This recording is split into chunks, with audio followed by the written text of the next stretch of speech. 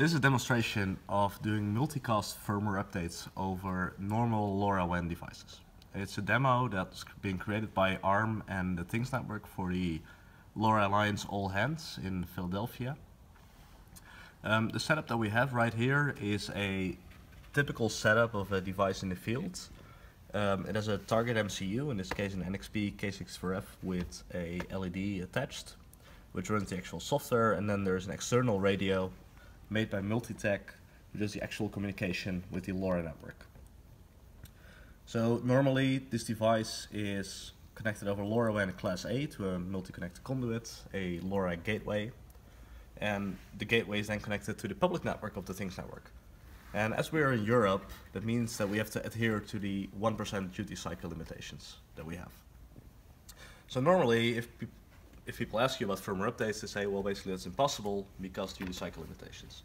So to facilitate this, we've been working together with the LoRa Alliance on two specifications, and one is a support for multicast on top of LoRaWAN 1.1, and the second thing is that we've been working on a proposal to do fragmentation of binary packets, including a way to fix errors or fix missing packets as part of the LoRaWAN specification. So we're going to show you right now. Right now this device is connected over LoRaWAN Class A, and it's sending every 10 seconds. As you can see, there's a join succeeded here, and it's sending data to the public the Things Network here in Amsterdam.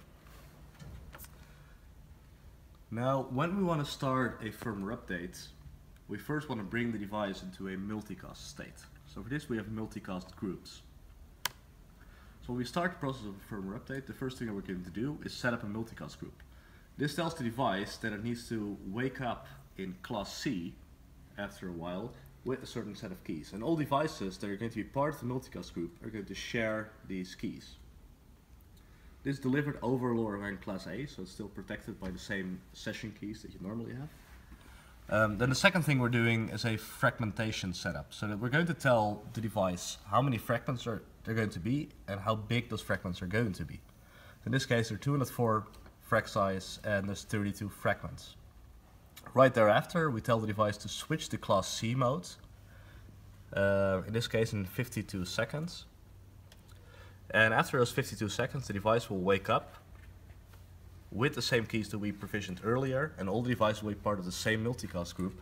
Thus, if we send something from the gateway, and we can do that in burst mode, because we have many gateways around us, so it's okay if we send this in about a minute, and after that we're quiet for 30 minutes, just to save on battery life on the device. The device right now switches to Class C. At that moment, it sends a notification over Class A. The network knows over Class A that device is going to switch because there's a time sync as part of the multicast protocol. And when all the devices are in Class C, we can then start queuing the firmware. And at that moment, we'll just start plummeting the network with these firmware packets. And that goes in the highest spread factor that we can achieve based on the devices that are connected. So in this case, we can basically send about 200 bytes a second because we're on spread factor 7. Right now, the radio gets that data, the target MCU then processes it.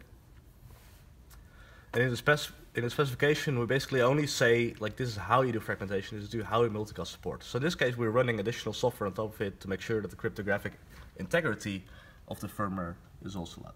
So when this firmware is completed, we're actually going to replace the LED that we have here with a LED that blinks blue and green. So right now you see that we have gotten 28 packets. We lost one payload. That is fine because the fragmentation algorithm helps us with that problem of sending extra packets that can be stored over data that was already received. So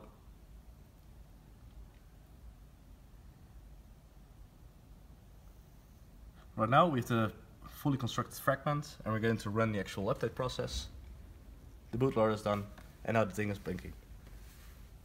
So we've done a full firmware update of this target MCU in under a minute. That's really cool. To prove that it's actually running this new firmware, it's not like a little trick. We can disconnect the data, completely depower the device, and whenever you put the device back on, it runs the same firmware It's completely, fully firmware updated in under a minute on an actual LoRaWAN network that is completely compliant with LoRaWAN 1.1 standard.